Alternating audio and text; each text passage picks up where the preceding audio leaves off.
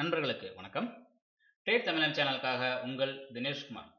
இந்த வீடியோவில் நம்ம பார்க்க போகிற topic chart patterns. Chart pattern பற்றி எனக்கு தெரிஞ்ச தகவல் எல்லாமே கம்ப்ளீட்டாக நான் இந்த வீடியோவில் ஷேர் பண்ணுறேன். இது தனிப்பட்ட ஒவ்வொரு பேட்டர்னாக நம்ம பார்க்க போகிறது இல்லை. பொதுவாக எல்லா பேட்டர்னுக்கும் உண்டான ஒற்றுமைகள், அதே சமயம் அந்த பேட்டர்னா என்ன, அது எதுக்கு நம்ம யூஸ் பண்ணுறோம், எப்படி யூஸ் பண்ணலாம், அதை பற்றின முழு தகவல்களும் எனக்கு தெரிஞ்சது எல்லாத்தையுமே நான் இந்த வீடியோவில் ஷேர் பண்ணுறேன். அதை ஷேர் பண்ணுறதுக்கு முன்னாடி ஒரு சின்ன டிஸ்க்ளைமர் என்னன்னு சொன்னால், இந்த வீடியோவில் நான் சொல்லக்கூடிய தகவல்கள் எல்லாமே நான் ப்ராக்டிக்கலாக பார்த்து அப்சர்வ் பண்ணதை மட்டும்தான் இந்த வீடியோவில் ஷேர் பண்ணுறேன். ஒருவேளை நீங்கள் வேறு கிளாஸ் போயிருந்தாலோ அல்லது வேறு ஏதாவது பணம் கொடுத்து லேர்ன் பண்ணியிருந்தாலோ அதில் சொல்லப்பட்ட தகவல்களும் இதுவும் கொஞ்சம் முரண்பாடாக இருக்கலாம். காரணம் என்னென்னா, நம்ம தியரட்டிக்கலாக படிக்கிறதுக்கும் ப்ராக்டிக்கலாக பண்ணுறதுக்கும் நிறையவே டிஃப்ரெண்ட் இருக்கும். அந்த மாதிரி நான் தியரட்டிக்கலாக படித்ததுக்கும் இதற்கும் நிறையவே முரண்பாடுகள் இருக்குது. அப்படி முரண்பாடுகள்லாம் விட்டுட்டு நான் ப்ராக்டிக்கலாக என்னென்ன அப்சர்வ் பண்ணணும் அதை மட்டும்தான் இந்த வீடியோவில் ஷேர் பண்ணுறேன். இது ஒரு சார்ட் பேட்டர்னை பற்றின ஒரு கம்ப்ளீட் வீடியோவாக இருக்கும் அப்படின்னு நம்புகிறேன். ஏன்னா இது கொஞ்சம் லென்த்தாக போகும். காரணம் என்னென்னா, இது தனித்தனியாக சொன்னால் நல்லா இருக்காது. முடிஞ்ச வரைக்கும் ஒரு சார்ட் பேட்டர்ன் சம்பந்தமான எல்லா தகவலையும் இந்த ஒரே வீடியோவில் தர்றதுக்கு முயற்சி பண்ணுறேன். வாங்க வீடியோவில் போகலாம். ஓகேங்களா? ஓகே. சார்ட் பேட்டர்னை பொறுத்த வரைக்கும் ரெண்டு வகையால் இருக்குது. ஒன்று பிரேக் அவுட் பேட்டர்ன்ஸ் அல்லது கண்டினியூட்டி பேட்டர்ன் சொல்லுவாங்க. ரெண்டாவது வகை ரிவர்சல் பேட்டர்ன்ஸ் சொல்லுவாங்க. இதில் மெயினாக நான் யூஸ் பண்ணுறது பிரேக் அவுட் பேட்டர்ன்ஸ் மட்டும்தான். ரிவர்சல் பேட்டர்ன்ஸ் நான் யூஸ் பண்ணுறது இல்லை. காரணம் என்னன்னா, break out and continuity patterns ட்ரெண்டை follow பண்ணும். ரிவர்சல் பேட்டர்ன்றது ட்ரெண்டுக்கு ஆப்போசிட்டில் போகும். பிரேக் அவுட் பேட்டர்ன் அப்படின்னா என்னன்னா, உதாரணமாக channel, triangle, head and shoulder, cup and handle, பெட்ஜு, flag pattern இதெல்லாமே பிரேக் அவுட் பேட்டர்ன்ஸ் அதாவது கண்டினியூட்டி பேட்டர்ன்ஸ் அப்படின்னு சொல்லுவாங்க. ரிவர்சல் பேட்டர்ன்ஸ் என்னன்னா, பொதுவாக ஹார்மானிக் பேட்டர்ன்ஸ் தான் ரிவர்சல் பேட்டர்ன்ஸ் சொல்லுவாங்க. ஓகேங்களா? ஹார்மானிக் பேட்டர்ன் நிறைய டைப்ஸ் இருக்குது. ஆனால் எல்லாமே ட்ரெண்டுக்கு ஆப்போசிட்டில் நடக்கும். ட்ரெண்டுக்கு ஆப்போசிட்டில் ஏறிட்டு இருக்க மார்க்கெட்டில் செல் பண்ணுறதும் அல்லது இறங்கிட்டு இருக்க மார்க்கெட்டில் பை பண்ணுறது, இந்த மாதிரி ட்ரெண்டுக்கு அகேன்ஸ்டாக நம்ம ட்ரேட் பண்ணுறதுனால இதை நான் பெரும்பாலும் அவாய்ட் பண்ணிடுவேன். நான் பண்ணுறது கிடையாது. நான் பண்ணுறது எல்லாமே break out patterns. Break out patterns உதாரணங்கள் இப்போ இதில் பார்க்குறீங்களா, ஃபிளாக், வெட்ஜ் இதெல்லாமே. இதெல்லாம் தான் பிரேக் அவுட் பேட்டர்ன்ஸ். இது பெரும்பாலும் பார்த்தீங்கன்னா ட்ரெண்டை ஃபாலோ பண்ணும், அல்லது ஒரு ஸ்விங்கை கட் பண்ணி அதே ட்ரெண்டை கண்டினியூ பண்ணுற மாதிரி தான் இருக்கும். அதனால தான் இதை கண்டினியூட்டி பேட்டர்ன் அல்லது பிரேக் அவுட் பேட்டர்ன்ஸ் அப்படின்னு சொல்லுவாங்க. இது அதுக்கடுத்து இந்த ரிவர்சல் பேட்டர்ன்ஸாக பாருங்க. இதெல்லாம் பாருங்க, இதெல்லாமே ஹார்மானிக் பேட்டர்ன்ஸ் சொல்லுவாங்க.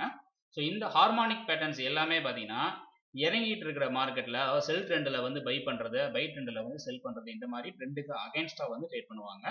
நான் எப்பயுமே ட்ரெண்டுக்கு அகேன்ஸ்டாக போகிறது சஜஸ்ட் பண்ணுறது இல்லை. ட்ரெண்டு கூட போகிறது தான் நமக்கு குறைந்த லாபம் கிடைச்சாலும் அது ரிஸ்க் இல்லாத திருப்தியான ஒரு இதாக இருக்கும். ட்ரெண்டுக்கு அகேன்ஸ்ட் நம்ம போகிறப்ப எப்பயுமே ஒரு அதிகப்படியான பயம் இருந்துகிட்டே இருக்கும் மார்க்கெட்டில். அதை நான் அவாய்ட் பண்ணுறதுக்காக என்னை பொறுத்த வரைக்கும் டென்ஷன் இல்லாமல் ட்ரேட் பண்ணணும், ரொம்பயுமே ஃப்ரீயாக ட்ரேட் பண்ணணும். அதுதான் எனக்கு பிடிக்கும். அதனால் நான் ட்ரெண்டு கூட ட்ராவல் பண்ணுறதை எப்பவுமே நான் சஜஸ்ட் பண்ணுவேன். ட்ரெண்டுக்கு அகேன்ஸ்டாக போகிறது முடிஞ்ச வரைக்கும் நான் அவாய்ட் பண்ணிடுவேன். அதுவும் இல்லாமல் இது முழுக்க கால்குலேஷன் பேஸ்டு. கால்குலேஷன் பேஸ்டு அப்படின்றப்போ நீங்கள் ரிவர்சல் பேட்டர்னை பொறுத்த வரைக்கும் நீங்கள் முன்னமே தயாராக இருக்கணும். அதாவது இந்த லெவல் வந்தால் அங்கே திரும்பும் அப்படின்றது நீங்கள் முன்னே கால்குலேட் பண்ணி வச்சிருக்கணும். அப்படி இருந்தால் மட்டும்தான் உங்களால் பண்ண முடியும். மற்றபடி பிரேக் அவுட் பேட்டர்ன்ஸ்ன்றது நீங்கள் அனலைஸ் பண்ணி பண்ணலாம். அப்போ அனலைஸ் பண்ணி பண்ணுறப்போ அதுக்கு கரெக்டான இதெல்லாம் கிடையாது. எப்போ நீங்கள் திரும்பவும் தெரியுதோ அந்த டயத்தில் மட்டும்தான் பண்ணிக்கணும். முழுக்க ட்ரெண்ட் லைன் பேஸ்டு வரும். பிரேக் பேட்டர்ன்ஸ் எல்லாமே ட்ரெண்ட் லைனையும் ஸ்விங்கையும் பேஸ்டு அடிப்படையாக வரும். ஓகேங்களா? சரி, ஓகே. சரி, நம்ம இதில் பிரேக் அவுட் பேட்டர்ன்ஸ் மட்டும் தான் ஒன் பை ஒன்னாக பார்க்க போகிறோம். ஃபர்ஸ்ட் இந்த பிரேக் அவுட் பேட்டர்ன்ஸ். இந்த பிரேக் அவுட் பேட்டர்ன்ஸ் அப்படின்னு சொன்னால் என்ன? ஃபர்ஸ்ட் கொஸ்டின், பிரேக் அவுட் பேட்டர்ன்ஸ்னால் என்ன? பிரேக் அவுட் பேட்டர்ன் அப்படின்றது மூணு விதமாக சொல்லலாம். ஒன்று, மார்க்கெட்டோடைய ஸ்ட்ரக்சரை அடிப்படையாக காமிக்கும்.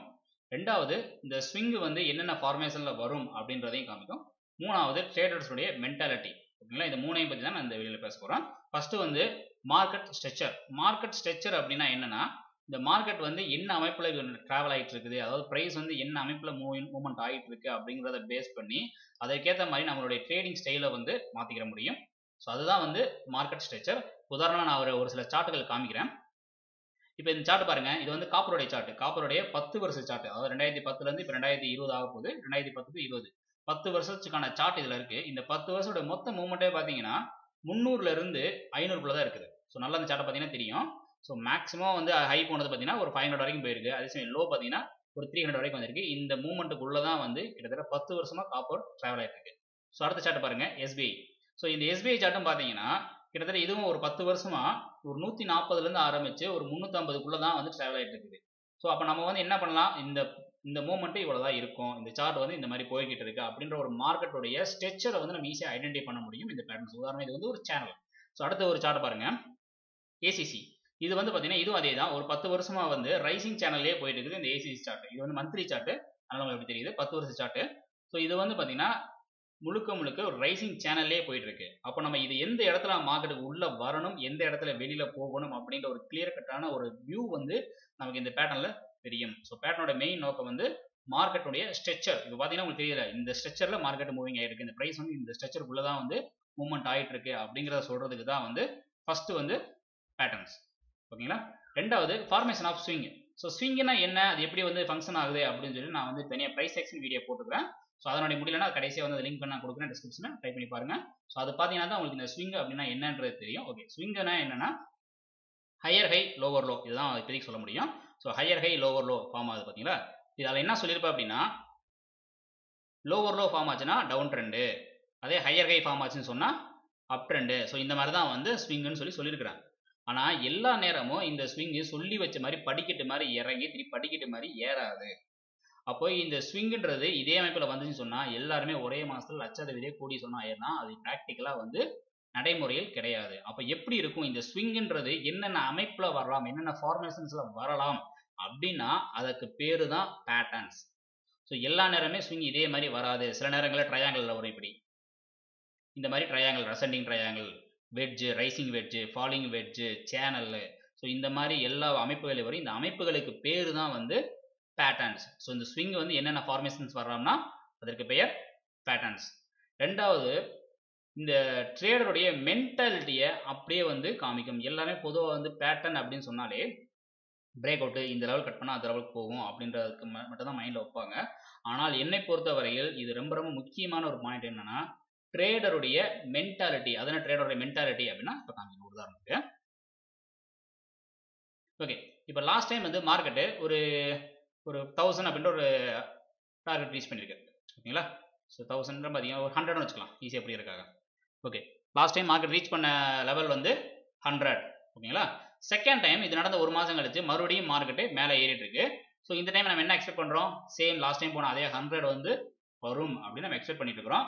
அன்ஃபார்ச்சுனேட்லி என்னன்னா மார்க்கெட்டு சடனாக வந்து ஒரு 90ல திரும்பிடுச்சு. So second time market reach ஆன ஹை என்னது 90.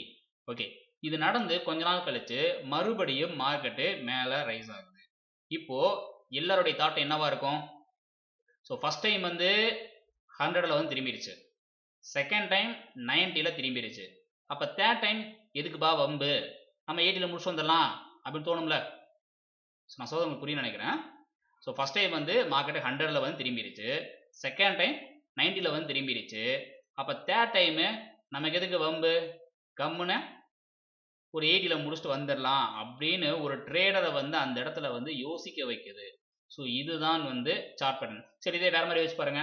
ஃபர்ஸ்ட் டைம் வந்து மார்க்கெட் 100 ரீச் ஆயிடுச்சு, செகண்ட் டைம் அதே சேம் 100 போய் ரீச் ஆகுது, அப்போ தேர்ட் டைம் நம்ம என்ன யோசிப்போம், அதே சேம் 100க்கு வந்துடும் அப்படின்னு நம்ம யோசிப்போம்ல. ஸோ புரியுதுங்களா. ட்ரேடருடைய உங்கள் மென்டாலிட்டியை வந்து இந்த பக்கமாக மாற்றுது.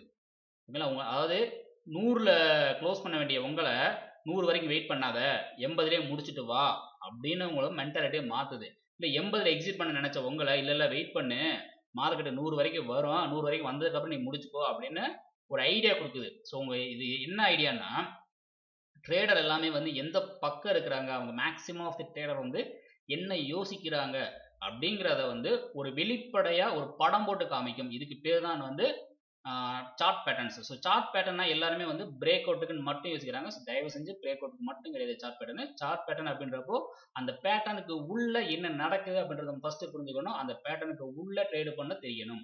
ஓகேங்களா. ஏன்னா ஒரு உதாரணத்துக்கு சொல்கிறேன், ஒரு வெட்ஜ் பேட்டர்ன் எடுத்துக்கோங்க. வெட்ஜ் பேட்டர்ன்றது இந்த மாதிரி ஃபார்ம் ஆகிட்டு இருக்கும். ஸோ இந்த மாதிரி ஃபார்ம் ஆகிறப்போ இந்த கடைசி இந்த எட்ஜில் வந்து பார்த்தீங்கன்னு வச்சுக்கோங்களேன், பேட்டர்ன் வந்து பிரேக் அவுட் ஆகக்கூடிய டயத்தில் என்ன ஆகும், ஹையர் ஹை தான் ஃபார்ம் ஆகும், ஸ்விங்கினுடைய ஹை தான் கட் ஆகும். ஓகே, ஆனால் மார்க்கெட்டு வந்து சடனாக கீழே ஃபாலோ ஆகும், ஒரு குறிப்பிட்ட லெவலுக்கு மேலே போகாது. ஸோ இந்த மாதிரி டீட்டெயில்ஸ் எல்லாமே வந்து ஒரு பேட்டர்ன் இருந்தால் மட்டும்தான் கண்டுபிடிக்க முடியும். ஸோ இதுக்காக மட்டும்தான் பேட்டர்ன், அதாவது ஒரு மார்க்கெட்டுடைய ஸ்ட்ரக்சர், அந்த மார்க்கெட்டில் வந்து எந்த ஸ்விங் வந்து என்னென்ன கண்டிஷனில் ஃபார்ம் ஆகிட்டு இருக்குது, அடுத்து வந்து ட்ரேடர் வந்து என்ன யோசிக்கிறாங்க, மேக்ஸிமம் ஆஃப் த ட்ரேடர் வந்து எந்த இடத்துல இருக்கிறாங்க அப்படிங்கிறத வந்து நம்ம ஈஸியாக வந்து ஒரு படம் போட்டு பார்க்கலாம்.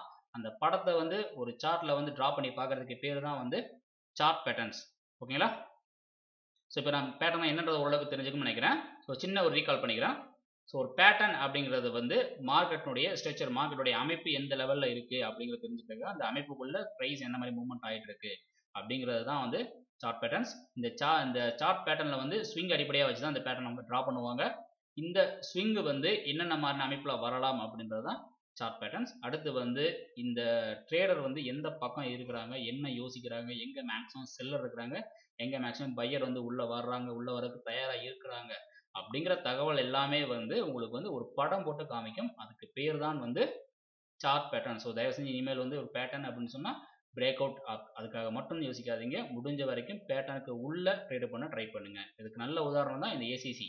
ஸோ ஏசிசி பார்த்தீங்கன்னா கிட்டத்தட்ட 10 வருஷம் பாருங்க அந்த பேட்டர்னுக்குள்ள தான் ஃபார்ம் ஆகிட்டு இருக்கு. இதே எஸ்பிஐ எடுத்துக்கோங்க, கீழே மேலேருந்து மேலே ஏறுது, 350 போகுது, திருப்பி கீழே வந்து 140 வருது, மறுபடியும் மேலே போகுது, கீழே வருது, மேலே போகுது, கீழே வருது, மேலே போகுது, கீழே வருது. ஸோ இந்த அமைப்புக்குள்ள தான் அது ட்ரேட் ஆகிட்டு இருக்குது. ஸோ அப்போ யோசிச்சு பாருங்க, இது வரைக்கும் உங்களுக்கு தெரியாது, பரவாயில்ல. இப்போ லாஸ்ட்டாக ஒரு 2-3 மாதத்துக்கு முன்னாடி எஸ்பிஐ சல்லுன்னு மேலே போச்சு, கிட்டத்தட்ட 250 ஆரம்பிச்சு 350 மேலே போச்சு. அப்போ 350 மேலே போயிட்டு அதுக்கு மேலே வந்து புக் பண்ணியிருந்தா ஓகே, ஒருவேளை நீங்கள் புக் பண்ணலைன்னா என்ன ஆகும், திருப்பி அப்படியே கீழே வந்து மறுபடியும் எங்கே ஸ்டார்ட் ஆச்சோ அங்கேயே வந்துருச்சு. ஸோ இந்த எங்கே முடியும் எங்கே ஆரம்பிக்கும் அப்படிங்கிறத தெரிஞ்சுக்கிறதுக்காக தான்.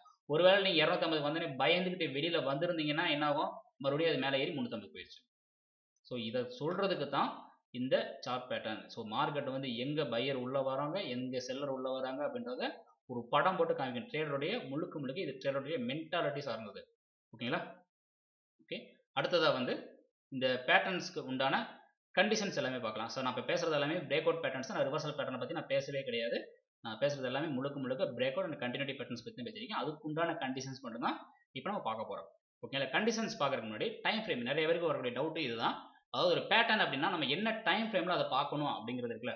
ஸோ பேட்டர்னை என்னை பொறுத்த வரைக்கும் நீங்கள் 30 மினிட்ஸ் அண்ட் அபோவ் இருக்கக்கூடிய டைம் ஃப்ரேம், எல்லா டைம் ஃப்ரேம்லையும் பேட்டர்ன் வந்து பார்க்கலாம்.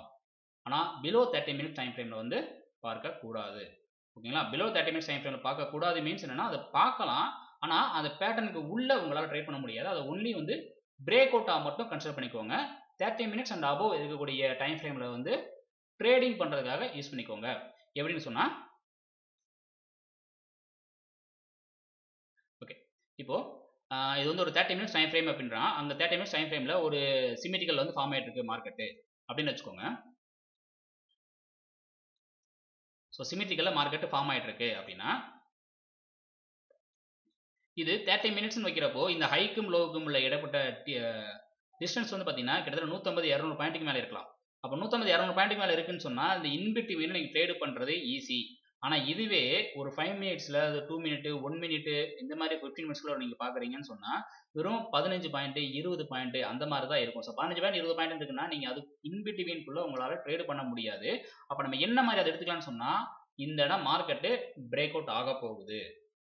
ஓகேங்களா? எப்படின்னா இப்போ மார்க்கெட் நல்ல ஒரு பெரிய ஒரு ஃபால் கொடுத்துட்டு ஒரு சின்ன அப்படி கன்சல்டேஷன் கொடுத்துட்டு இருக்கு மார்க்கெட்.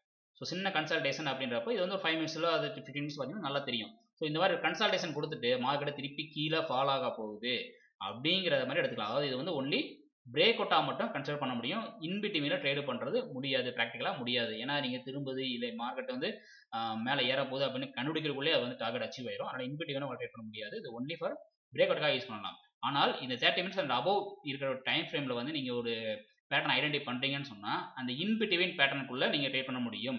எப்படின்னா மார்க்கெட் மேலே திரும்பி கன்ஃபார்ம் பண்ணிங்களா, இங்கேருந்து செல்லு, திருப்பி மேலே வந்து மறுபடியும் கீழே வந்துட்டு மறுபடியும் புல் பேக் ஆகுதா, திருப்பி இங்கேருந்து மறுபடியும் பை, ஸோ இந்த மாதிரி பண்ண முடியும். இது ப்ராக்டிக்கலாக வந்து ஸ்விங் வச்சு தான் பண்ண முடியும். இந்த வெறும் கோடை மட்டும் வச்சு பண்ணக்கூடாது.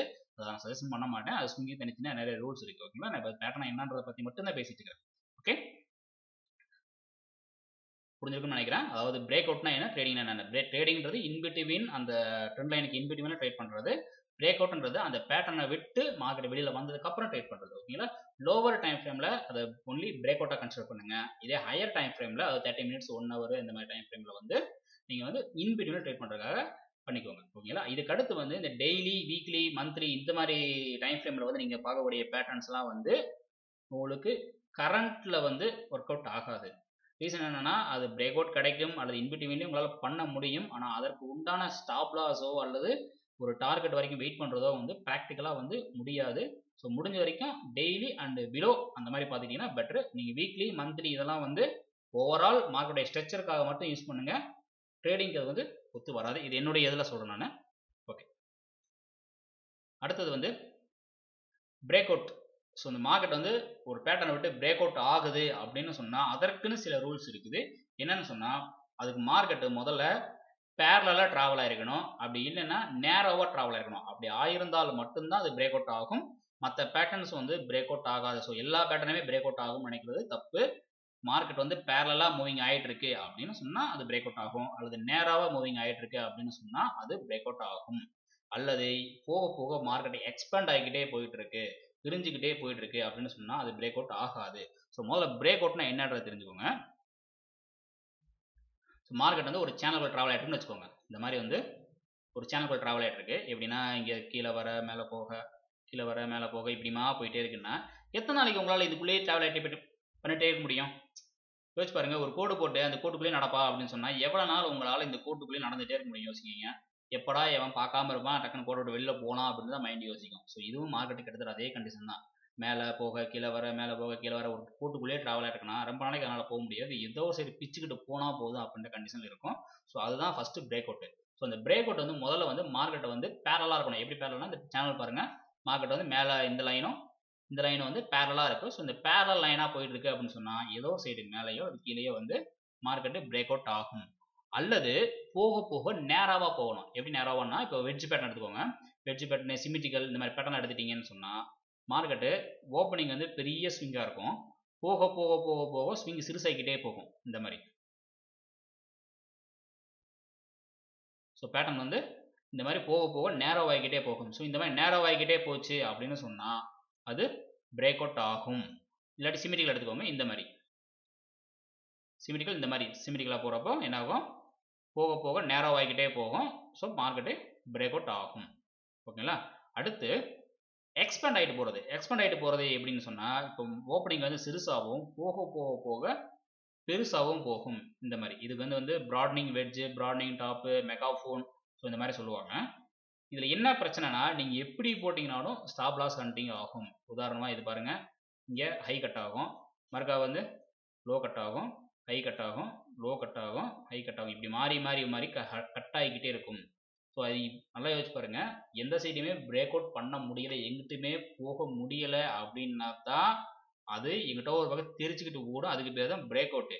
இப்போ இந்த வெட்ஜில் பாருங்கள், அதாவது ப்ராட்னிங் வெட்ஜில் பாருங்கள், மேலேயும் பிரேக் அவுட் ஆகுது, கீழேயும் பிரேக் அவுட் ஆகுது, ஹையும் கட் ஆகுது, லோவும் கட் ஆகுது. ஸோ ரெண்டு பக்கமே மாறி மாறி மாறி கட் ஆகிக்கிட்டே இருக்குது. ஸோ ரெண்டு பக்கமே கட் ஆகிக்கிட்டே இருக்குன்றப்போ அதுக்கு தனியாக இன்னொரு பிரேக் அவுட்டு. புரியுதுங்களா? ஸோ எங்கிட்டுமே பிரேக் அவுட் ஆக முடியலைன்னா அது பிரேக் அவுட் ஆகும். இது ஆல்ரெடி மேலே எங்கேயும் பிரேக் அவுட் ஆகிக்கிட்டு தான் இருக்குது, அப்புறம் தனியாக இன்னொரு பிரேக் அவுட் அதுக்கு. ஸோ நல்லா தெரிஞ்சுக்கோங்க, மார்க்கெட்டு வந்து நேராவாக போயிட்டு இருக்கணும் அல்லது பேரலாக போய்கிட்டு இருக்கணும். பேரலாக போயிட்டு இருக்குன்னா அது எங்கிட்டுமே போக முடியாது, ஒரு ஒழுக்கத்துக்குள்ளே போயிருக்குன்றது அந்த ஒழுக்கத்தை உடைக்கும் ஒரு டயத்தில். ஸோ இதுதான் வந்து பிரேக் அவுட்டு. அது ஆல்ரெடி வந்து மேலே எங்கேயும் பிரேக் அவுட் ஆகிக்கிட்டே இருக்கின்ற பட்சத்தில் அதுக்கு தனிப்பட்ட பிரேக் அவுட் கிடையாது. இது ஏன்னா இந்த ப்ராட்னிங் வெட்ஜ் இதெல்லாம் வந்து ஈஸியாக கண்டுபிடிக்க முடியும். ஒரு சில பேட்டர்ன் உங்களால் ஈஸியாக கண்டுபிடிக்க முடியாது. எப்படி பேட்டர்னா இப்போ உதாரணமாக ரைசிங் சேனல் பார்த்தீங்களா? ரைசிங் சேனல்லே சில பேட்டர்ன்லாம் பார்த்தீங்கன்னா போக போய் எக்ஸ்பேண்ட் ஆகிட்டே போகும். ஸோ இந்த மாதிரி எக்ஸ்பேண்ட் ஆகிட்டே போயிட்டு இருக்கு அப்படின்னு சொன்னால் இது பார்த்தீங்கன்னா கிட்டத்தட்ட வந்து சேனல் மாதிரி தெரியும். ஆனால் நீங்கள் ஒரு லைனோ அல்லது ஸ்விங்கை கனெக்ட் பண்ணி பார்த்தீங்கன்னு சொன்னால் போக போக ஓப்பனிங் வந்து சின்ன ஸ்விங்காகவும் போக போக பெரிய ஸ்விங்காகவும் ஃபார்ம் ஆயிருக்கும். ஸோ இந்த மாதிரி வந்து ஒரு ரைசிங் சேனல் மாதிரி வந்ததுன்னு சொன்னால் இதற்கு பிரேக் அவுட்டு கிடையாது. ஆனால் இதை நார்மலாக ஒரு ஸ்விங்காக கன்சிடர் பண்ணி நம்ம வந்து என்ட்ரி எடுக்க முடியும். ஓகேங்களா? இப்போ லோ கட் ஆச்சுன்னா செல்லு, ஹை கட் ஆச்சுன்னா பை அப்படின்ற மாதிரி நம்ம ஒரு ஸ்விங்காக கன்சிடர் பண்ணி நம்ம என்ட்ரி எடுக்க முடியும். ஆனால் ஒரு பிரேக் அவுட்டாக கன்சிடர் பண்ண முடியாது. அது என்ன ஸ்விங்காக கன்சிடர் பண்ணுறது, பிரேக் அவுட்டாக கன்சிடர் பண்ண முடியாது, ரெண்டுக்கு என்ன வித்தியாசம் அப்படின்னு கேட்டிங்கன்னா ரெண்டுமே ஒன்று தான். ரெண்டுமே லோ கட் பண்ணால் செல் பண்ண போகிறோம், ஹை கட் பண்ணால் பை பண்ண போகிறோம், அவ்வளவுதான். ஆனால் இது ரெண்டுக்குள்ள வித்தியாசம் என்னன்னு சொன்னால் ஒரு பிரேக் அவுட் அப்படின்ற இடத்துல வந்து நம்ம கிளியர் கட்டாக நம்ம என்ட்ரி பாயிண்ட்ல இருந்து நம்ம டார்கெட் என்ன அப்படின்றத கிளியராக முடிவு பண்ண முடியும். அந்த டார்கெட்டை வந்தோடனே நம்ம எக்ஸிட் பண்ணவும் முடியும். ஸோ இதுதான் வந்து பிரேக் அவுட். பட் நார்மலாக வந்து ஒரு ஸ்விங்கை கட் பண்ணுது, ஹை கட் பண்ணுது, லோ கட் பண்ணுன்னு சொன்னால் அது ஒரு என்ட்ரி மட்டும்தான். அது கூட சேர்ந்து நம்ம ட்ராவல் பண்ணிட்டு எவ்வளோ தூரம் முடியுமோ அவ்வளோ தூரம் எடுத்துட்டு வெளில வரலாம். ஸோ இதுதான் வந்து ஒரு ஸ்விங்கை கட் பண்ணால் என்ட்ரி பண்ணுறதுக்கும் ஒரு பேட்டர்னோட வித்தியாசம். வந்து நம்ம கிளியர் கட்டாக நமக்கு வந்து வியூ தெரியும். மார்க்கெட் இங்கே தான் போய் நிற்கும், அங்கே போய் நம்ம டார்கெட் போட்டு வச்சா கிளியர் நம்ம டார்கெட் அடிக்கும் அப்படின்னு நமக்கு கிளியர் கட்டாக தெரியும். இதுதான் வந்து ஒரு பிரேக் அவுட். ஓகேங்களா? மற்றபடி நீங்கள் உங்களுக்கு பிரேக் அவுட் கண்டுபிடிக்க முடியலைன்னா நீங்கள் நார்மலாக ஒரு ஸ்விங்கை கன்சிடர் பண்ணாலும் இது கிளியர் கட்டாக ஒர்க் அவுட் ஆகும். ஓகேங்களா? ஓகே, அடுத்த பாயிண்ட் பெரும்பாலான பேட்டர்ன்ஸ் வந்து அதனுடைய ஃப்ளாட் சைடு தான் உடைக்கும். முக்கால்வாசி சான்ஸ் வந்து 70% சான்ஸ் வந்து ஃப்ளாட் சைடு உடைக்கிறதுக்கு தான் இருக்கு. அதை ஸ்லோப் சைடு உடைக்கிறதுக்கான வாய்ப்புகள் வந்து குறைவு. ஸோ என்ன ஃப்ளாட் சைஸ் அப்படின்னா, ஃப்ளாட் சைடுனா இப்போ ஒரு ஹெட் அண்ட் ஷோல்டர் எடுத்துக்கோங்க. ஒரு ஹெட் அண்ட் ஷோல்டர் எடுத்துக்கிட்டிங்கன்னா கீழே வந்து ஃப்ளாட்டாக இருக்கும். இதற்கு மேலே பேட்டர்ன் வந்து பார்த்தீங்கன்னா ஃபார்ம் ஆயிருக்கும். ஸோ இந்த மாதிரி இதிலே வந்து இன்வெர்டட் ஹெட் அண்ட் ஷோல்டர் அப்படின்னு சொன்னால் டாப் வந்து ஃப்ளாட்டாக இருக்கும்.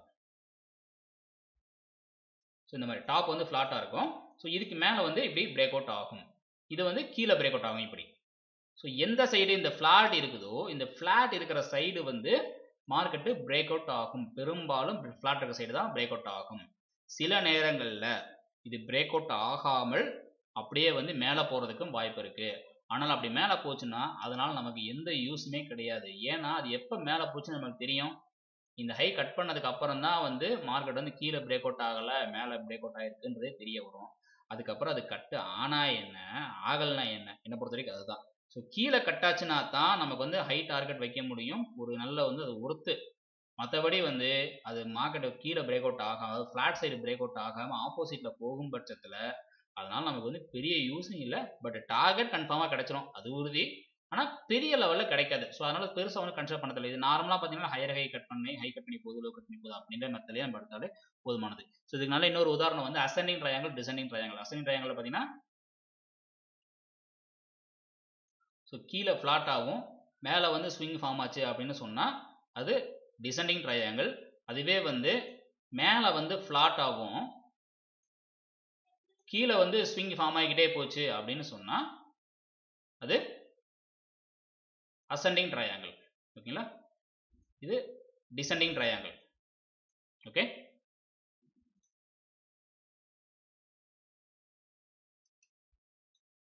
அடுத்த முக்கியமான பாயிண்ட் வந்து இந்த பேட்டர்ன்ஸ் எல்லாமே பெரும்பாலும் 3 ஸ்விங் அல்லது 5 ஸ்விங் தான் இருக்கும். 3வது ஸ்விங்கில் பிரேக் அவுட் ஆயிரும் அல்லது 5வது ஸ்விங்கில் பிரேக் அவுட் ஆகும்.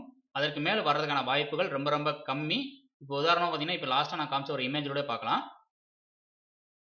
ஃபர்ஸ்ட் ஒரு இமேஜ் காமிச்சேன்ல அதாவது பிரேக் அவுட்னு சொல்லி. ஸோ இந்த இமேஜில் பார்த்தீங்கன்னா பெரும்பாலும் பார்த்தீங்கன்னா 3 ஸ்விங் அல்லது 5 ஸ்விங் தான் வந்திருக்கும். இது எல்லாமே பார்த்தீங்கன்னா 3 ஸ்விங் வச்சு தான் ட்ரா பண்ணியிருப்பாங்க. ஓகேங்களா, ஸோ ஒரு பேட்டர்ன் அப்படின்னு பார்த்தீங்கன்னா பிரேக் அவுட் பேட்டர்ன் 3வது ஸ்விங்கில் தான் பெரும்பாலும் பிரேக் அவுட் கிடைக்கும் அல்லது 5வது ஸ்விங்கில் போய் தான் பிரேக் அவுட் கிடைக்கும். ஓகேங்களா, இது ரொம்ப ரொம்ப முக்கியமான பாயிண்ட். அதுக்கு அடுத்த பாயிண்ட் பார்த்தீங்கன்னா இது என்னன்னா அந்த மாதிரி பிரேக் அவுட் கிடைக்கிறப்ப நம்ம எங்கே டார்கெட் வைக்கலாம் அப்படின்னா செகண்ட் டார்கெட்டோட வச்சுக்கிட்டு வெளியில் வர்றதா சேஃபு. 3வது டார்கெட்டோட அதுக்கு மேலே டார்கெட் இருந்துச்சுன்னா அது வரைக்கும் நம்ம வெயிட் பண்ணக்கூடாது. அது ரொம்ப ரொம்ப ரேரு. ஸோ செகண்ட் டார்கெட்ன்றது எப்பயுமே பெரும்பாலும் அச்சீவ் ஆயிருது. அது என்ன செகண்ட் டார்கெட் அப்படின்னு சொன்னால் இப்போ உதாரணம் பார்த்துக்கோங்க. இது வந்து ஒரு அசெண்டிங் டிசைன் ட்ரையாங்கிள் வரைஞ்சிருக்கிறேன். இப்போ இந்த டிசைன் ட்ரையாங்கிள் வந்து இது டார்கெட் எங்கே வைப்போம் அப்படின்னு சொல்லி கேட்டிங்கன்னா இந்த ஃபர்ஸ்ட் ஸ்விங்கினுடைய ஹைட்டை மெஷர் பண்ணுவோம். ஸோ இந்த ஃபர்ஸ்ட் ஸ்விங்கோட ஹைட்டை மெஷர் பண்ணி ஸோ இதுதான் வந்து நம்மளுடைய முதல் டார்கெட்டு. ஸோ 2வது ஸ்விங்கோட ஹைட்டை மெஷர் பண்ணுங்கள், இதுதான் நம்மளுடைய செகண்ட் டார்கெட்டு. 3வது ஸ்விங்கினுடைய ஹைட் இருக்குது பார்த்தீங்களா, ஸோ இதுதான் நம்மளுடைய 3வது டார்கெட்டு. ஆனால் ப்ராக்டிக்கலாக பார்த்தீங்கன்னா இந்த 3வது டார்கெட் வரைக்கும் மார்க்கெட்டு ரீச் ஆகிறது இல்லை. பெரும்பாலும் இந்த செகண்ட் டார்கெட்டோடைய திரும்பிது. ஆனால் இந்த 2வது டார்கெட் வரைக்கும் நீங்கள் வச்சிங்கன்னு சொன்னால் 100% அச்சீவ் ஆகிற வாய்ப்புகள் ரொம்ப ரொம்ப அதிகம். ஸோ அதனால் எப்பயுமே வந்து எல்லா பேட்டர்னுமே செகண்ட் டார்கெட்டோட வெளில வாங்க, அது ரொம்ப ரொம்ப சேஃபு. இதில் வந்து எக்ஸப்ட் எதுன்னு கேட்டிங்கன்னா சிமெட்ரிக்கல் ட்ரையாங்கிளை பொறுத்த வரைக்கும் பெரும்பாலும் 3வது டார்கெட் வரைக்கும் போயிடும். ஏன்னா அதை நம்ம அட்டன் பண்ணுறதே வந்து ஃபர்ஸ்ட் டார்கெட்டுக்கு அப்புறம் தான் நம்ம எடுக்க ஆரம்பிப்போம். அதுதான் வந்து பெஸ்ட்டு. ஸோ அதனால் வந்து அது பெரும்பாலும் 3வது டார்கெட் வரைக்கும் சிமெட்ரிக்கல் போயிடுது. வெட்ஜ் பேட்டர்னை பொறுத்த வரைக்கும் 3வது டார்கெட் வரைக்கும் போகும். ஆனால் 3வது டார்கெட்டுக்கான ரீச் பண்ணுறதுக்கான வாய்ப்புகள் கம்மி. 3வது டார்கெட் வரைக்கும் போயிடும். அதே 3வது டார்கெட் வரைக்கும் அப்படின்னு சொன்னால் அது வெட்ஜ் பேட்டர்ன் பற்றி நான் தனியாக வீடியோ போகிறப்போ உங்களுக்கு எக்ஸ்பிளைன் பண்ணுறேன். ஓகே, இப்போதைக்கு தெரிஞ்சுக்கோங்க, எப்பயுமே வந்து நம்ம செகண்ட் டார்கெட்டோட வெளில வர்றது சேஃபு. 3வது டார்கெட்டை பற்றி நம்ம யோசிக்க கூடாது. அது குறிப்பாக சேனல் ரைசிங் சேனல் ஃபாலிங் சேனல்லாம் போகிறப்போ கம்பல்சரி செகண்ட் டார்கெட்டோட வெளில வந்தே ஆகணும். 3வது டார்கெட் போகக்கூடிய வாய்ப்புகள் வந்து ரொம்ப ரொம்ப ரொம்ப கம்மி. ஓகேங்களா, ஸோ இதுதான் வந்து ஒரு பேட்டர்னை பொறுத்தவரைக்கும் ரொம்ப முக்கியமான பாயிண்ட், கால்குலேட்டர் வேல்யூஸ். அதனால் கால்குலேட்டர் வேல்யூஸ்னு இப்போ இதுக்கு முன்னாடி நம்ம அசெண்டிங் டிசைனிங் சொன்னேன் பார்த்தீங்களா. இப்போ first target second target third target மாதிரி கணக்கு பண்ணி நம்ம வைக்கிறோம் அப்படின்னு சொல்லி. ஸோ இதுதான் வந்து கால்குலேட் பண்ணி வைக்கக்கூடிய டார்கெட்டு.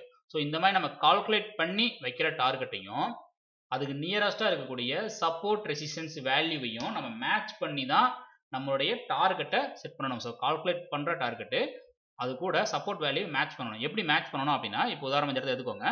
இப்போ இந்த இடத்துல வந்து நம்மளுடைய டார்கெட் அப்படின்னு பார்த்தீங்கன்னா ஒரு உதாரணமாக வந்து 3930 அப்படின்னு வச்சுக்கோங்க. ஸோ 3930 நம்மளுடைய டார்கெட்டு. ஆனால் அதுக்கு நியரஸ்ட்டாக இருக்கக்கூடிய சப்போர்ட் வேல்யூ என்ன அப்படின்னு பார்த்தீங்கன்னு சொன்னால் 3950. So 3950 support value. So 3950 support வேல்யூவாக இருக்கும் பட்சத்தில் நீங்கள் 3930 டார்கெட் வச்சிங்கன்னு சொன்னால், நம்ம இப்போ செல் பண்ணியிருக்கிறோம் டிசைனிங் ட்ரையாங்கிளில். ஸோ நம்மளோட டார்கெட் வந்து 3930. ஆனால் அதுக்கு முன்னாடியே வந்து 3950ன்ற இடத்துல சப்போர்ட் வேல்யூ இருக்குது. இது வந்து ஒரு 3950 ஒரு சப்போர்ட்டு. ஸோ இந்த சப்போர்ட்டை உடைச்சிட்டு கீழே வந்து இந்த 3930 ரீச் ஆகுமா அப்படிங்கிறது வந்து டவுட்டு. ஸோ அதனால் வந்து ஏன் நம்ம ரிஸ்க் எடுக்கணும், இது நம்ம ரிஸ்க்லாம் எடுக்கக்கூடாது. அதனால் என்ன பண்ணணும், 3950 முடிச்சுட்டு வெளியில் வர்றது ரொம்ப ரொம்ப சேஃப். ஒருவேளை நீங்கள் கணக்கு பண்ணி வச்ச வேல்யூ இந்த சப்போர்ட் வேல்யூக்கு உட்பட்டு இருக்குது. இப்போ எப்படின்னா உதாரணமாக இப்போ 3960ன்னு வச்சுக்கோங்க. நீங்கள் சப்போர்ட் நம்ம கணக்கு பண்ணி வச்ச வேல்யூ 3960 அப்படின்னு இருக்குன்னா தாராளமாக இந்த வேல்யூ வைக்கலாம். ஏன்னா அதுக்கு கீழே தான் சப்போர்ட் வேல்யூ இருக்குது. ஸோ ஒருவேளை இந்த 3960 தாண்டி 3950 வரைக்குமே வர்றதுக்கு வாய்ப்புகள் இருக்குது. அப்போ நம்ம டார்கெட் அச்சீவ் ஆகக்கூடிய வாய்ப்புகளும் ரொம்ப ரொம்ப அதிகம். எதுக்கு வந்து வாய்ப்புகள் ரொம்ப அதிகமாக இருக்கோ அதை தான் நம்ம கன்சிடர் பண்ணணும். வாய்ப்பு கம்மியாக இருக்கிறத முடிஞ்ச வரைக்கும் அவாய்ட் பண்ணிக்கிறது ரொம்ப ரொம்ப நல்லது. ஸோ நம்மளை பொறுத்த வரைக்கும் சேஃபாக ட்ரேட் பண்ணணும். கிளியராக ட்ரேட் பண்ணிட்டு டென்ஷன் இல்லாமல் வெளில வந்துடும். அந்த கடைசி நிமிஷத்தில் போயிட்டு அச்சீவ் ஆகுமா ஆகாதா, போகுமா போகாதா, ஏறுமா இறங்குமா, இந்த கன்ஃபியூஷன் இருக்கக்கூடாது. சல்ல பிடிச்ச வேலை என்றைக்குமே ஆகாது. நீட்டாக இதுதான் என்ட்ரி இதுதான் டார்கெட்டுன்னு முடிவு பண்ணிட்டு உள்ளே இறங்கணும். அந்த டார்கெட் அச்சீவ் வச்ச கம்முன்னு முடிச்சுட்டு வெளியில் வந்து லேட்டாக ஆஃப் பண்ணி போட்டுட்டு வேலை பார்க்கணும். அதுக்கப்புறம் மார்க்கெட் எக்கேடே கட்டு போது அதை பற்றி நம்ம கவலையே பண்ணக்கூடாது. இதுதான் என்னுடைய பாலிசி. ஓகேங்களா? ஸோ அதனால் எப்பயுமே வந்து கனெக்ட் பண்ணி வச்ச வேல்யூவையும் நம்ம கால்குலேட் பண்ணி வச்ச வேல்யூக்கும் அதோட சப்போர்ட் வேல்யூவும் மேட்ச் பண்ணி எது அச்சீவ் ஆகக்கூடிய பாசிபிலிட்டிஸ் ரொம்ப அதிகமாக இருக்குதோ அதை நம்ம டார்கெட்டாக செட் பண்ணிக்கிறணும். ஓகேங்களா? ஸோ ஒரு பேட்டர்னை பொறுத்த வரைக்கும், ஒரு பிரேக் அவுட் பேட்டர்னை பொறுத்த வரைக்கும் இப்போ நான் சொன்னதெல்லாம் வந்து முக்கியமான பாயிண்ட்ஸு. இப்போ நம்ம சொன்ன பாயிண்ட்ஸ் எல்லாமே வந்து ஒரு சின்ன ரீகேப் மாதிரி பண்ணிக்கலாம். என்ன ரீகேப்னா, இப்போ நம்ம பேட்டர்ன் எல்லாமே 30 மினிட்ஸ் அண்ட் அபோவில் தான் பார்க்க சொல்லியிருக்கிறேன். ஏன்னா அப்படி பார்த்தீங்கன்னா மட்டும்தான் அதுக்குள்ளே இன்பிட்வீனில் உங்களால் ட்ரேடு பண்ண முடியும். ஓகேவா? அந்த அப்படி நீங்கள் ஐடென்டி பண்ணக்கூடிய ஒரு பேட்டர்ன் வந்து பேரலாகவும் நேராகவும் இருந்துச்சு அப்படின்னு சொன்னால் அதுக்கு கண்டிப்பாக பிரேக் அவுட் உண்டு. அதே சமயம் அது எக்ஸ்பெண்ட் ஆகிக்கிட்டோ அல்லது ஹைலோ ரெண்டுமே மாறி மாறி கட் ஆகிக்கிட்டோ போச்சு அப்படின்னு சொன்னால் அதற்கு தனிப்பட்டு பிரேக் அவுட் கிடையாது. மூணாவது பாயிண்ட்டு, பெரும்பாலான பேட்டர்ன்ஸ் எல்லாமே வந்து ஃப்ளாட் சைடு தான் முக்கால்வாசி உடைக்கிறதுக்கு வாய்ப்புகள் இருக்குது. ஃப்ளாட் சைடு உடைக்காம ஆப்போசிட்டை போகிறதுக்கு கொஞ்சம் தான் சான்ஸ் இருக்குது. அதிகம் சான்ஸ் இல்லை, கொஞ்சம் தான் சான்ஸ் இருக்குது. ஆனால் முக்கால்வாசி ஃப்ளாட் சைடு தான் உடைக்கும். அப்புறம் நாலாவது பாயிண்ட்டு, எல்லா பேட்டர்னுமே வந்து மூணாவது ஸ்விங்கில் பிரேக் அவுட் ஆகும் அல்லது அஞ்சாவது ஸ்விங்கில் பிரேக் அவுட் ஆயிரும். அஞ்சாவது பாயிண்ட்டு, பெரும்பாலும் நீங்கள் வந்து செகண்ட் டார்கெட் வெளில வர்றது ரொம்ப ரொம்ப சேஃபு. மூணாவது டார்கெட்டு அல்லது நாலாவது அஞ்சாவது டார்கெட்டுக்கெலாம் வெயிட் பண்ணுறது ரொம்ப ரிஸ்க்கு. ஸோ சேஃப் ட்ரேடர் அப்படின்னா நீங்கள் செகண்ட் டார்கெட் வெளில வர்றது தான் நல்லது. அடுத்து நம்ம கால்குலேட் பண்ணுற வேல்யூவையும் அதுக்கு நியரஸ்டாக இருக்கக்கூடிய சப்போர்ட் ரெசிஸ்டன்ஸ் வேல்யூவையும் மேட்ச் பண்ணி எது அச்சீவ் ஆகக்கூடிய வாய்ப்புகள் இருக்குதோ அங்கே தான் நம்ம டார்கெட்டை வைக்கணும். நம்ம சப்போர்ட் வேல்யூவை ரெசிஸ்டன்ஸ் வேல்யூவை தாண்டி நம்ம டார்கெட்டை செட் பண்ணக்கூடாது. அப்படி செட் பண்ணிங்கன்னு சொன்னால் அது அச்சீவ் ஆகக்கூடிய வாய்ப்புகள் ரொம்ப குறைஞ்சி போயிடும். ஸோ நம்ம சேஃபாக வெளியில் வரணும்னா சப்போர்ட் வேல்யூ உட்பட்டு தான் நம்ம டார்கெட்டை செட் பண்ணணும்.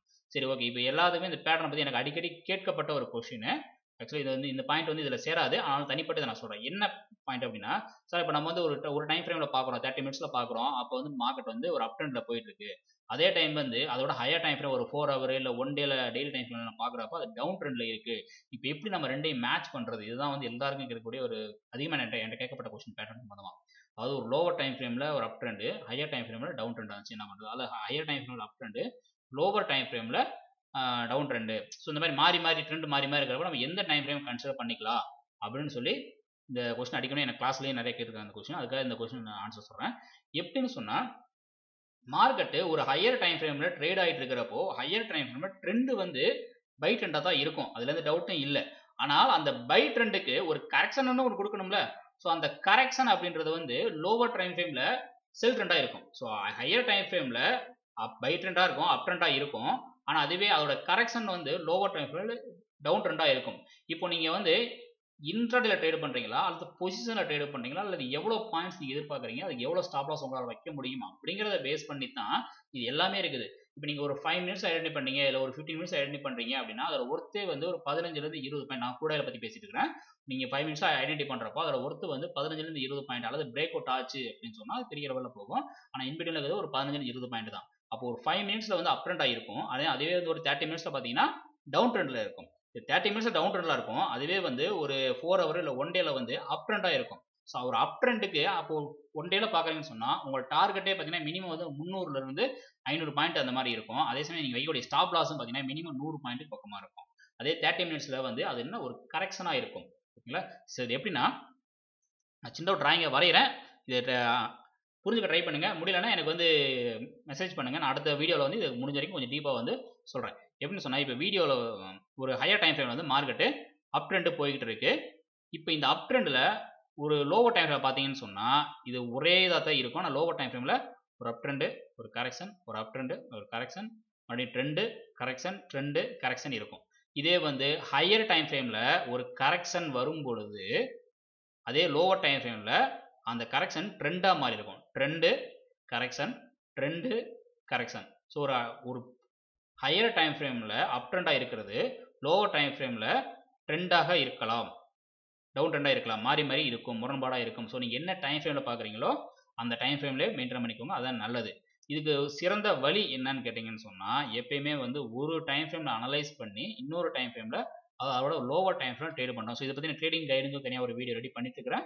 ஒன் பை ஒன்னா அதில் வந்து நான் தெளிவாக வந்து இதை பற்றி எக்ஸ்பிளைன் பண்ணுறேன். இந்த டைம் ஃப்ரேம் மாறுறது எப்படி நம்ம வந்து மேட்ச் பண்ணிக்கலாம் அப்படின்றத பற்றி. ஸோ இப்போதைக்கு இதை மட்டும் தெரிஞ்சுக்கோங்க. இந்த டைம் ஃப்ரேம் வந்து தேவையில்லாமல் குழப்ப வேண்டாம். ஏன்னா எந்த டைம் ஃப்ரேம் நீங்கள் அனலைஸ் பண்ணுறீங்களோ அதற்கேற்றார் போல் பலாபலன் கண்டிப்பாக உண்டு. அதற்கேற்ற டார்கெட் உண்டு, அதற்கேற்ற ஸ்டாப் லாஸ் உண்டு. அதனால் அதை பற்றி நீங்கள் கவலைப்பட வேண்டாம். நம்ம 30 மினிட்ஸில் அப் ட்ரெண்டாக இருக்குது, அதே ஒன் டேல பார்த்தீங்கன்னா டவுனில் போயிட்டு இருக்கு, நம்ம பை பண்ணலாமா வேண்டாமா அப்படின்னா அன்னைக்கு இன்ட்ராடேல அது பை ட்ரெண்ட், அவ்வளோதான், முடிஞ்சு போச்சு. ஓவரால் ட்ரெண்டு டவுன் ட்ரெண்டு அதே கிட கட்டு போகுது. ஆனால் இன்னைக்கு இப்போ நம்ம கரண்ட்டில் போயிட்டு இருக்கிற ட்ரெண்டு அப் ட்ரெண்டு. நமக்கு இப்போ என்ட்ரி பண்ணால் நமக்கு 30 பாயிண்ட், 40 பாயிண்ட், 50 பாயிண்ட் கிடைக்கும் அப்படின்னா நீங்கள் தாராளமாக என்ட்ரி பண்ணி எக்ஸிட் எடுத்துகிட்டு வெளியில் வரலாம். இன்ட்ராடே ட்ரெண்டு தான் நமக்கு வந்து ப்ராஃபிட் கொடுக்கும். ஓவரால் ட்ரெண்டை வச்சு நம்ம ஒன்றுமே பண்ண முடியாது. சும்மா உட்காந்து வேடிக்கை மட்டும் தான் பார்க்க முடியும். ஸோ என்னை பொறுத்த வரைக்கும் நான் ஓவரால் ட்ரெண்டை நான் கன்சிடர் பண்ண மாட்டேன். என்னை பொறுத்த வரைக்கும் இன்ட்ராடே ட்ரெண்டு என்னமோ அதுதான் எனக்கு முக்கியம்.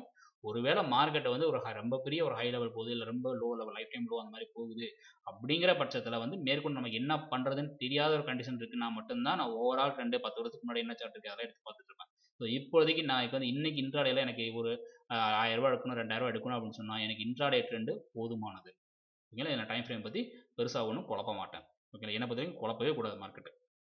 ஓகே, இது ஒரு சின்ன அனௌன்ஸ்மெண்ட்டு. இது என்னென்னா வர நெக்ஸ்ட் வீக் வந்து சென்னையில் வந்து கிளாஸ் கண்டக்ட் பண்ணிட்டுருக்கோம். இது வந்து இன்னும் ஹாலில் இது பண்ணலை. டி நகர் அல்லது நுங்கம்பாக்கம்ல வந்து ஹால் புக் பண்ணுற மாதிரி ஐடியா இருக்குது. இதுக்கு வந்து ஃபீஸ்னு பார்த்தீங்கன்னா 2000 பிளான் பண்ணியிருக்கோம். ஸோ 2000 எதுக்கானு சொன்னால் ஹால் ரெண்ட்டு, மதியானம் லஞ்சு, டீ, ஸ்நாக்ஸ் இது எல்லாமே வந்து ஏற்பாடு பண்ணிடுறோம். ஸோ இது எல்லாத்துக்கும் சேர்த்து தான் 2000 வந்து பிளான் பண்ணியிருக்கிறோம். அதுவும் இல்லாமல் ஆட்கள் அதிகமாலாம் கிடையாது, ஒரு 10-12 பேருக்குள்ள தான் அலோவ் பண்ணுறோம். அதனால் நீங்கள் வர விருப்பம் இருந்தால் தாராளமாக புக் பண்ணிக்கோங்க. இது வந்து 8ஆம் தேதி, டிசம்பர் 8ஆம் தேதி வந்து சென்னையில் பிளான் பண்ணிட்டு இருக்கிறோம். ஹால் வந்து ஒன்று டி நகரில் புக் பண்ணுவோம், அப்படி டி நகரில் கிடைக்கலன்ற பட்சத்தில் நுங்கம்பாக்கத்தில் ஹால் புக் பண்ணுற மாதிரி பிளான் இருக்குது. நீங்கள் வர மாதிரி இருந்தால் என்னோட நம்பருக்கு கூப்பிட்டு புக் பண்ணிக்கோங்க. வாட்ஸ்அப்பில் மெசேஜ் அனுப்புங்க, நான் ரிப்ளை பண்ணுறேன். டீட்டெயில்ஸ் எல்லாமே அதை நான் சென்ட் பண்ணுறேன். ஓகேங்களா? இதுக்கு வந்து ஃபீஸ் வந்து 2000 மாதிரி பிளான் பண்ணியிருக்கிறோம். இது வந்து ஹால் ரெண்டுக்கும் லஞ்சு, டீ, ஸ்நாக்ஸ். ஓகேங்களா? ஓகே, இந்த வீடியோ பார்த்துருந்த எல்லாருக்கும் ரொம்ப நன்றி. இதுக்கு அடுத்த சீரிஸ் வந்து ஒவ்வொரு பேட்டர்னும் தனித்தனி பேட்டர்னாக வந்து எக்ஸ்பிளைன் பண்ணிட்டு இருக்கிறேன். அதுக்கு பிளான் பண்ணியிருக்கிறேன். ஒவ்வொரு பேட்டர்னாக வந்து போஸ்ட் பண்ணுறேன். அடுத்ததாக வந்து ட்ரேடிங் கைடு அப்படின்னு சொல்லி நான் வந்து ஒரு வீடியோ ஸ்டார்ட் பண்ணுறதா இருக்கிறேன். இதில் வந்து ரொம்ப ரொம்ப ரொம்ப பேசிக்கான டீட்டெயில்ஸ், அதாவது என்ற கேட்கக்கூடிய நிறைய பேர் பேசிக்கானது கேட்குறாங்க. இந்த பேசிக்கானதை வந்து நம்ம டெக்னிக்கல் கிளாஸில் வந்து ஷேர் பண்ணுறோம் பட்சத்தில் அது அவங்களுக்கு வந்து ரொம்பவே போரிங்கான ஒரு விஷயமா இருக்கும். ஆனால் புதுசாக மார்க்கெட் உள்ள வரவங்களுக்கு அது ரொம்ப இன்ட்ரெஸ்டிங்கான ஒரு விஷயமா இருக்கும். ஸோ இந்த இருவருக்கும் உள்ளான கேப்பை வந்து ஃபில் பண்ணி ஆகணும். அதுக்காக நான் வந்து ட்ரேடிங் கைடு அப்படின்னு சொல்லி அடிப்படையிலேருந்து ஆரம்பித்து ரொம்ப ஹை எண்ட், எனக்கு தெரிஞ்ச ஹை எண்ட் என்னமோ அந்த ஹை எண்ட் வரைக்கும் நான் கொண்டு போகிறதுக்கு முயற்சி பண்ணுறேன். ஸோ இந்த வீடியோ வந்து விரைவில் ஸ்டார்ட் பண்ண போகிறேன். அதுக்கு நீங்கள் உங்களோட ஆதரவு கிடைக்கும்னு நம்புகிறேன். தேங்க்யூ. இந்த வீடியோ பார்த்துக்கோங்க. ட்ரேடிங் முடிஞ்ச வரைக்கும் குழப்பாதீங்க. என்னை பொறுத்த வரைக்கும் அதுதான் வந்து ரொம்ப ரொம்ப நல்ல ஒரு ட்ரேடிங்காக இருக்கும். இப்படி போகுமா, அப்படி போகுமா, இல்லை ஏறுமா இறங்குமா, இந்த மாதிரி தயவு செஞ்சு குழப்பாதீங்க. ஒன்றும் முடியலையா கம்முன்னு உட்காந்து பிளைண்டாக வேடிக்கை பாருங்கள். அதை எவ்வளோக்குள்ள நீங்கள் வந்து அப்சர்வ் பண்ண முயற்சி பண்ணுறீங்களோ அவ்வளோக்குள்ள உங்களுக்கு அது வந்து ஏகப்பட்ட டீல்ஸ் கொடுக்கும். ஆனால் நம்மளால் பண்ணுற தப்பு என்னென்னா அவசரப்பட்டு உள்ள என்ட்ரியை கொடுத்துட்டு என்ட்ரி கொடுத்ததுக்கப்புறம் தான் அது ஏறுமா இறங்குமான்றதை உட்காந்து யோசிச்சுட்டு இருப்பாங்க. அது மிகப்பெரிய தப்பு. முதல்ல பிளான் பண்ணுங்கள். ஏறுமா இறங்குமா என்ன பண்ணலாம் அப்படின்னு பிளான் பண்ணிவிட்டு கரெக்டாக நம்ம அனலைஸ் கரெக்டுனா என்ட்ரி ஆகுவோம். இல்லையா சும்மா உட்காந்து வேடிக்கை பார்ப்போம். அதுவே வந்து பெஸ்ட். ட்ரேடு பண்ணாமல் இருக்கிறதே பெரிய ப்ராஃபிட் என்னை பொறுத்த வரைக்கும். ஸோ தெரிஞ்சா வாரத்தில் ஒரு ட்ரேடு 2 ட்ரேடு அதிகபட்சம் ஒரு மாதத்துக்கு வந்து 5லேருந்து மேக்ஸிமம் 10 ட்ரேடு நீங்கள் உருப்படியாக கரெக்டாக பண்ணி என்ட்ரி பண்ணி வந்தாலே நீங்கள் எண்ட் ஆஃப் தி மந்த் என்ன எதிர்பார்க்குறீங்களோ அதை விட மிகப்பெரிய ப்ராஃபிட் கிடைக்கும். ஆனால் நம்ம என்ன பண்ணுறோம், 10 ட்ரேடு 20 ட்ரேடு பண்ணுற இடத்துல 10 trade profit, 5 trade loss, 6 trade loss. இப்போ நெட்டு பார்த்தீங்கன்னா உங்கள் உழைப்பு கட்டுற ஊதியம் இங்கே இருக்காது. நெட்டு வந்து ப்ராஃபிட்டில் தான் இருக்கும். ஏன்னா எல்லாமே தான் மைண்டை மாற்றி வச்சுருக்காங்களே, மணி மேனேஜ்மெண்ட், ரிஸ்க் மேனேஜ்மெண்ட் அதுன்னு சொல்லி நிறைய சொல்லி வச்சுருக்காங்க. அப்போ பார்த்தா நெட்டு வந்து நம்ம ப்ராஃபிட்டில் தான் இருப்போம். அதில் எந்த டவுட் இல்லை. ஆனால் நம்ம உழைப்புக்கு உண்டான சரியான ஊதியம் அந்த இடத்துல இருக்காது. ஸோ நல்ல ப்ராஃபிட் பண்ண மாதிரி இருக்கும். ஆனால் நெட்டு பார்த்தீங்கன்னா ரொம்ப ரொம்ப கம்மியான அமௌண்ட் இருக்கும். ஏன்னா பாதி லாஸில் போயிருக்கும். ஸோ அப்போ நம்ம கரெக்டான இடத்துல என்ட்ரி பண்ணுறதா முக்கியம். ஸோ அதுதான் வந்து இந்த பிரேக் அவுட் பற்றி நான் பேசிட்டு இருக்கிறேன். இதை பற்றி ப்ராக்டிக்கலாக ஒவ்வொன்றும் எப்படி பண்ணுறதுன்றதான் ஒன்று நான் முடிஞ்ச வரைக்கும் நான் எக்ஸ்பிளைன் பண்ண ட்ரை பண்ணுறேன். முடிஞ்ச ட்ரை பண்ணுங்க. முடியல பட்சத்தில் எனக்கு எந்த பாயிண்ட்ல முடியலன்ற பட்சத்தில் அதை மட்டும் எனக்கு மெசேஜ் பண்ணுங்க. நிறைய பேர் வந்து மெசேஜ் பண்ணவங்கலாம் வந்து பொதுப்படையாக மெசேஜ் பண்ணுறாங்க. எனக்கு அதனால் எக்ஸ்பிளைன் பண்ண முடிய மாட்டேது. என்ன அப்படின்னா ஜென்ரலாக வந்து சார் இதை பற்றி சொல்லுங்கள், அதை பற்றி சொல்லுங்கள் அப்படின்னு சொல்லி இப்போ ஒரு இந்த பேட்டர்னை பற்றி எப்படி சொல்லுங்கள் அப்படின்னு கேட்குறாங்க. அந்த பேட்டர்னா அதில் பர்டிகுலர் ஏதோ ஒரு பாயிண்ட் புரியல, இந்த பாயிண்ட் எப்படி ஒர்க் அவுட் ஆகும் அப்படின்னு கேட்டிங்கன்னா அதுக்கு நான் எக்ஸ்பிளைன் பண்ண முடியும். அதோட பொதுவாக ஒரு டாபிக் சொல்லி அந்த டாபிக் பற்றி ஃபுல்லாக எனக்கு சொல்லு அப்படின்னு சொல்லி ஃபோன் பண்ணுறாங்க. ஸோ இது வந்து என்னால் ப்ராக்டிக்கலாக முடியாத ஒரு இது. ஸோ உங்களால் வந்து ஏதோ ஒரு இதை பற்றி தெரிஞ்சுக்கணும் அப்படின்னா அந்த டவுட்டை வந்து கிளியர் கட்டாக எனக்கு மெசேஜ் அனுப்பிச்சிங்கன்னா எனக்கு தெரிஞ்ச டீட்டெயில் நான் கொடுக்குறேன். அதோட பொதுப்படையாக வந்து மெசேஜ் அனுப்பிச்சிங்கன்னா என்னால் எக்ஸ்பிளைன் பண்ண முடியாது. அதுவும் இல்லாமல் காலையில் 10 மணிலேருந்து ஈவினிங் ஒரு 6 o'clock வரைக்கும் பெரும்பாலும் மொபைல் சைலண்டில் தான் இருக்கும். நான் ட்ரேடிங் பண்ணுறப்ப எந்த ஒரு இதுவும் எடுக்க மாட்டேன். அதே டைமே வந்து எந்த குரூப்பு இதில் எதுவுமே ஆக்டிவாக இருக்க மாட்டேன். அதனால் வந்து நீங்கள் கூப்பிட்றதா இருந்தால் 10 மணிக்கு முன்னாடி கூப்பிடுங்க, அல்லது ஈவினிங் 6 மணிக்கு அப்புறம் வந்து இது பண்ணுங்க. அப்போ தான் வந்து இது பண்ண முடியும். இன்பிட்வீனில் நீங்கள் மெசேஜ் பண்ணாலோ கால் பண்ணாலோ அட்டன் பண்ண மாட்டேன். தயவு செஞ்சு தப்பாக எடுத்துக்கிறாதீங்க. நான் பெரும்பாலும் ட்ரேடிங் பண்ணுறத சைலண்டில் தான் வச்சுருப்பேன். ஏன்னா மாற்றி போட்டு குழப்பி விட்ருவாங்க அப்படின்றதுனால நீ எனக்கு பொறுத்தவரைக்கும் அதுதான் பெஸ்ட்டு. ஸோ அது எப்படி பண்ணுறதுன்றது நானும் கூடிய சீக்கிரம் ஒன் பை ஒன்னாக உங்களுக்கு வந்து எக்ஸ்பிளைன் பண்ணுறேன். ஸோ இந்த வீடியோ பார்த்துருந்த எல்லாருக்கும் நன்றி. ட்ரேட் தமிழ் சேனலுக்காக உங்கள் தினேஷ்குமார்.